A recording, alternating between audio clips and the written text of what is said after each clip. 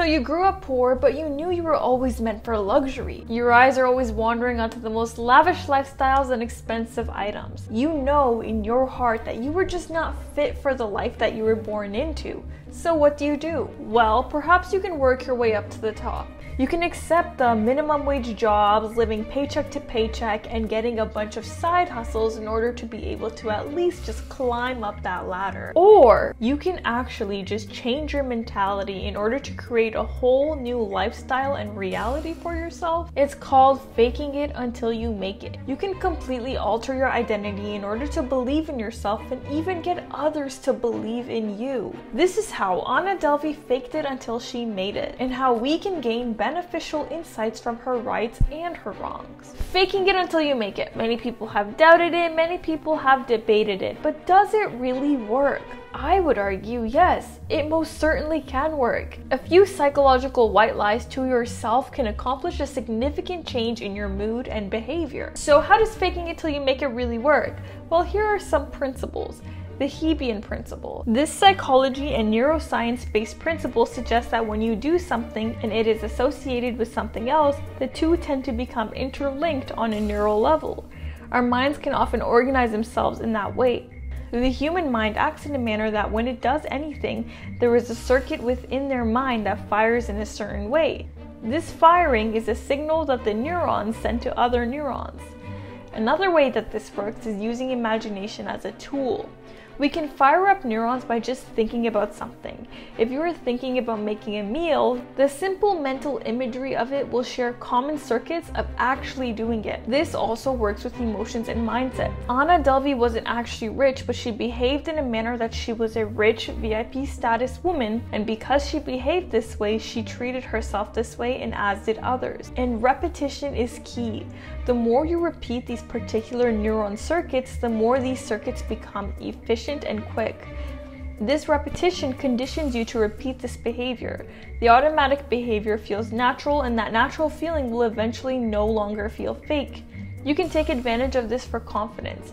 You can become extremely confident in your ability to interact with others and gain further opportunities. I quote, "Enlightened deception can lead to higher truths and realistic goals." But what if you don't have realistic goals? Well, Anna Delvey is the subject of this video. She was on a fantastic path to success, abundance, riches by using this method. However, she failed by having unrealistic goals, operating out of optimism bias, and creating a sense of distrust between herself and her allies. We could still learn a very valuable lesson about confidence, respect, and power by using Anna Delvey as an example. First, let's talk about what she did right. Number 1, reinventing herself. The alter ego effect. So Anna changed her name from Anna Sorokin to Anna Delvey in an attempt to reinvent herself. By changing her name, she was giving substance to this new identity that she was designing. I quote, "As soon as you give something a name, you've given it an identity. You've given it a form, a shape, a structure." Her alter ego was of a rich girl with a large trust and an obscenely wealthy father. So she now has added more detail to her alter ego by applying particular behaviors, characteristics, and perspectives simply by using the tool of imagination. Now, this was not real.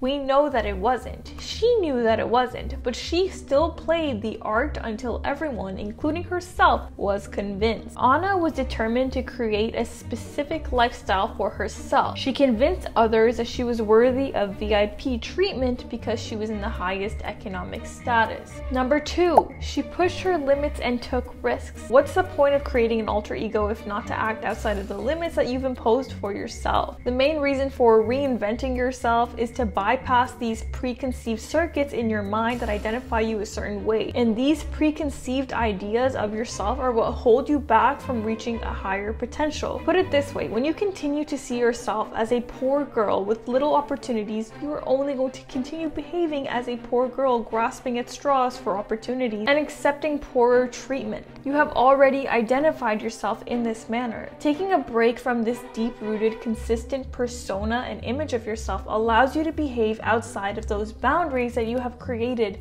and now cannot escape from. Anna created this new identity and she used it to convince others of her potential, but she also took risks and made bold moves. And this continued to allow her to shine and elevate. She initially used her alter ego the correct way and she was on a fantastic path. So where did she go wrong? Optimism bias is when you believe that you are luckier than the average person and that you're less likely to experience negative events. Anna was operating out of this cognitive bias, and although much of the time this can be a positive thing, in certain scenarios it's not wise or beneficial to carry around this mentality. Many criminals operate out of optimism bias. They have this sense of invincibility and they are much more optimistic than they are realistic. This enabled Anna to continue making poor decisions. Her first major poor decision was truly believing that she would get funded hundreds of thousands of dollars without any sort of background check or verification of her identity. This was simply unrealistic and not smart. It was a sign that she truly believed that she was invincible, could get away with anything. And following this initial terrible mistake, she made another very bad decision. She was so convicted in the belief that she would receive this money, so she made her way all the way to Morocco with no way to pay for this extremely expensive $60,000 vacation. And her only sense of security was the false belief that she was going to receive funding from Fortress that she never ended up receiving. Anna's next biggest mistake was her excess pride and inflated ego. Anna couldn't stand the fact that she was not actually as wealthy as she made herself out to be, and therefore she refused to admit this to anyone, including herself. This resulted in her leading Rachel on for many months, building up more and more anxiety in her friend, and eventually leading to Rachel's need to get back at her. Although Anna won that allegation in court, the consequences and additional charge was a headache that she could have avoided by making better decisions about her trip and then perhaps later being more honest with Rachel that she couldn't provide payment. Moral of the story, if you're going to reinvent yourself, be realistic, check your biases, and check your pride. These are some of the biggest killers of success. Imagine Anna's goals was to be this big shot marketing manager or to be involved in fashion. She could probably have gotten a job at these top-notch corporations in New York and continuing to grow until she could honestly become a successful business owner, which is what she wanted to do. Those are scenarios which many people only dream of, and they were more than possible for someone who mastered the art of self-reinvention like Anna. But her goals were simply unrealistic, they were criminal, she made poor decisions, she had an inflated ego, and this led to a situation that was not ideal at all. Thank you guys so much for watching this video. Please make sure to like, subscribe, and share, and I'll see you next week.